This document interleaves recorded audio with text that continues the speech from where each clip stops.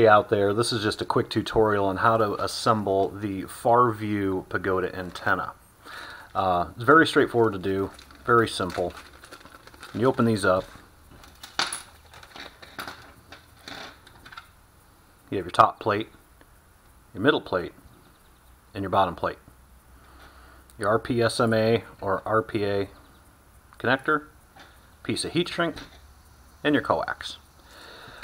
First, start with the coax, cut it down on each end by about 3 millimeters. You want to try and get it as straight as possible. On a surface, flat surface, just roll it. And there you go, nice and flat. Take a razor knife and carefully, without cutting your thumb off,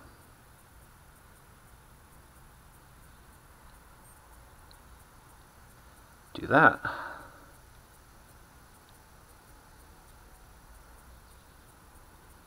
You'll feel it go through.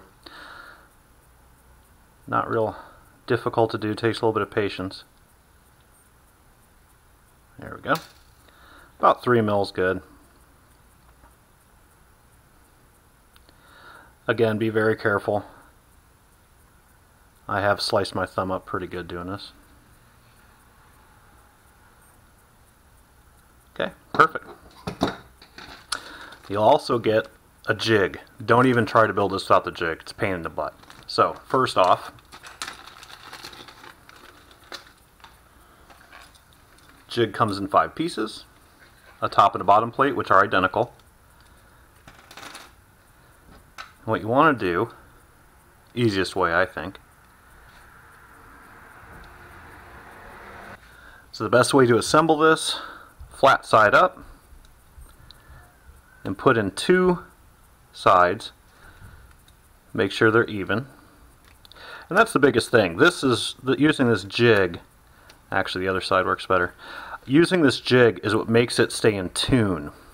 That's the one thing about Pagoda antennas. If you don't get them at the right height, the frequency changes and they won't work for shit. So put 2 sides on your jig, take your top plate, flip it upside down, put it in the very top. Take your 3rd piece of jig, kind of hard to do, there we go, and then take your top plate, and hopefully, if the gods are with us, there you go. Simple, simple. Now, take your coax, you have 3 millimeters, give or take, stripped off of each end, and slide it in like that. Okay? Now, the trick to soldering these is, there's no trick at all, really. Put your soldering iron on really hot, heat up the coax first, and then bring the solder to it and let it flow.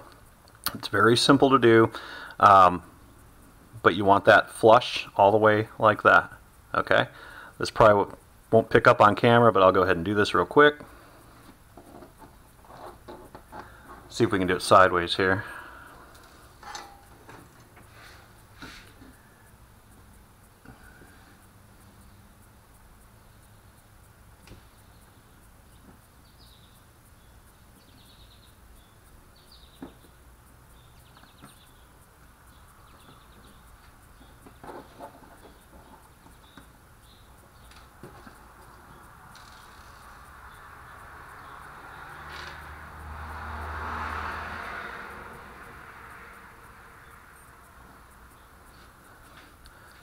There we go.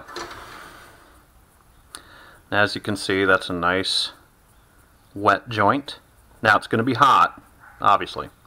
So now the trick, take your frame back apart, your jig. Whew. Leave 2 of them on there. Now this part's a trick. That is right side up. That is upside down. Now, you want to put these on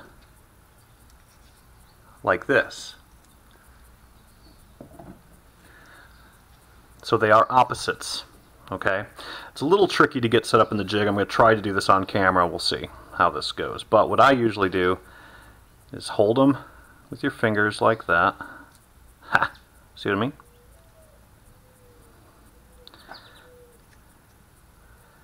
Then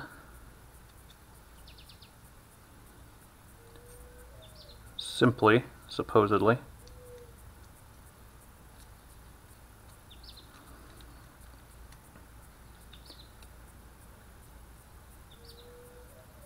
it's tricky.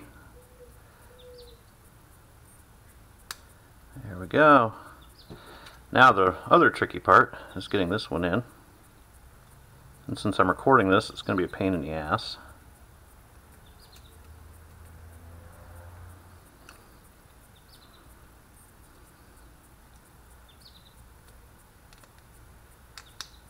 There we go. Perfect. Be patient. Not the easiest thing to do. Let's slide this back over. There we go. Nice, neat. Make sure she's tight, and basically do the same thing. You're going to solder here, and here, and here. Okay? Let me do that real quick.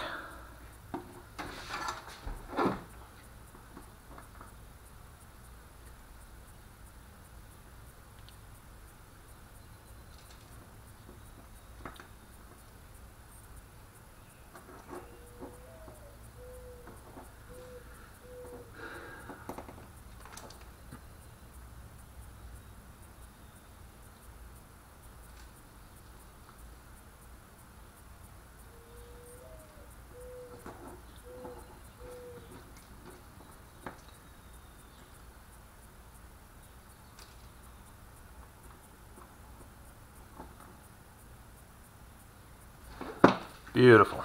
Okay. Now, you can see it's a nice even, I don't have a ton caked in there. You don't need a ton. And one last ditch effort here. What you want to do is pop this apart. She's going to be hot, so watch it. You want to put some solder on this top plate here, right where your coax is coming through. Okay? 1 second.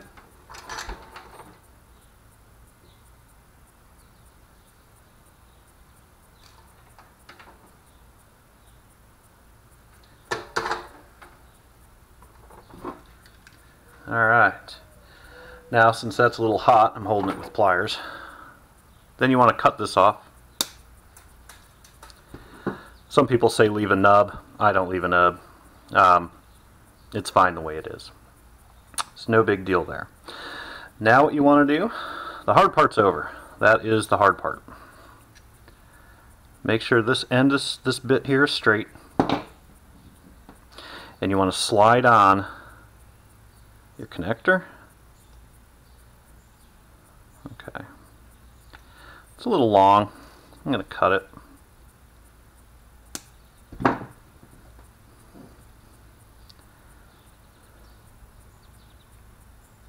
Beauty. Now if you look really close, you'll see a tiny little hole, which you probably can't see on the camera. You want to drop some solder in there, and she'll seat up real nice. So to do that, use a little bit of helping hands here. Don't use much. Let it sit. Get off as much excess as you can.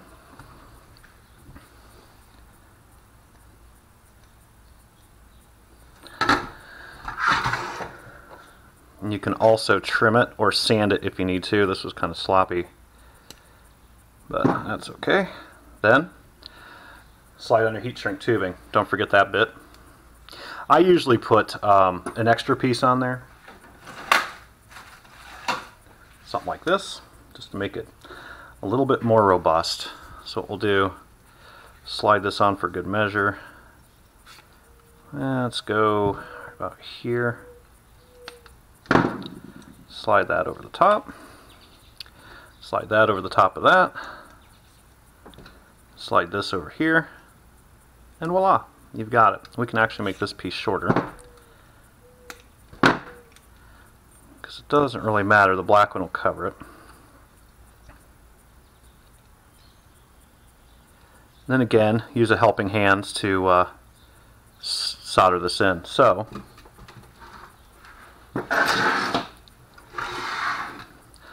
hopefully we can see this. Downward angle, just like you're welding. Heats up very easily. Preheat it.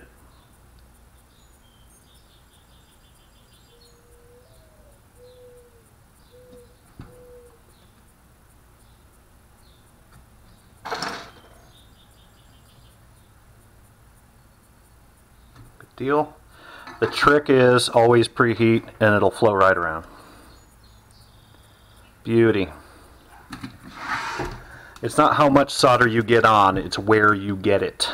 Okay? So then, you can slide this down.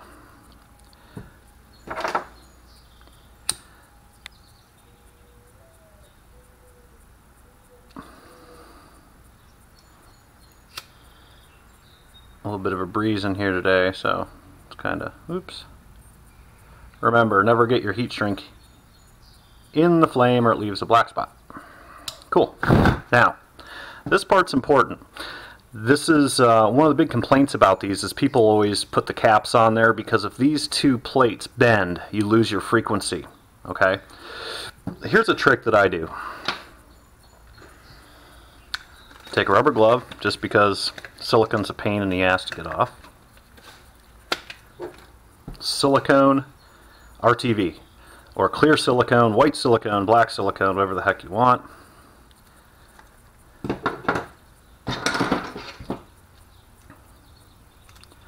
I'm going to push out my gouge here.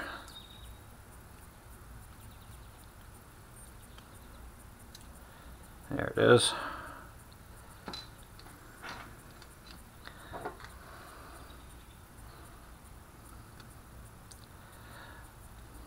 Then what I do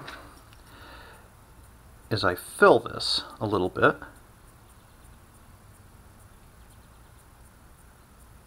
with silicone. Looks like crap, right? Then take your rubber glove, smear it around a little bit.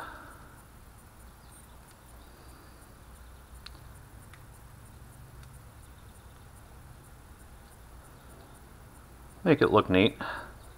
Doesn't have that much weight, but what that does, let it sit overnight. Well, at least that's what my silicone takes. Let it sit overnight and it will solidify inside there as rubber, obviously. And it will keep you from going out of balance or out of tune when you crash. Now this bit will still bend. I suppose if you wanted to put extra weight in there, you could put some silicone in there too, but that's a big chunk. But that one's pretty easy and visually easy to bend back, whereas the two plates, if they touch, it's, you know, it really screws everything up. I've made about 20 of these, just like this, identical. Never had a problem. The silicone doesn't interfere or anything like that with your reception, and it's just you don't have to put the plastic cap on there. It weighs less than that, obviously. And the silicone in the inside is hollow, obviously. I didn't goo it totally in there. And that will keep you from going out of tune when you crash. So hopefully this is a good little video for anybody that wants to make these. If you're going to order your own chipset or board set, if you will, online, I know you can do that. Definitely buy one of these jigs from FarView. If nothing else, I'll put a link to the description of where I got the actual antenna. And they just sent me the jig for free. I've got about 10 of these things. Don't try to build one without it. It's just an absolute nightmare. You saw how hard it was just to get the darn thing in the fixture alone. Can you imagine trying to hold those still while you're soldering it? Don't even try it. Unless you've got a magic lamp to rub, it's going to be very difficult to do. Anyway, hope this helps. If you have any questions, please let me know. And until next time, keep the shiny side up. Take care.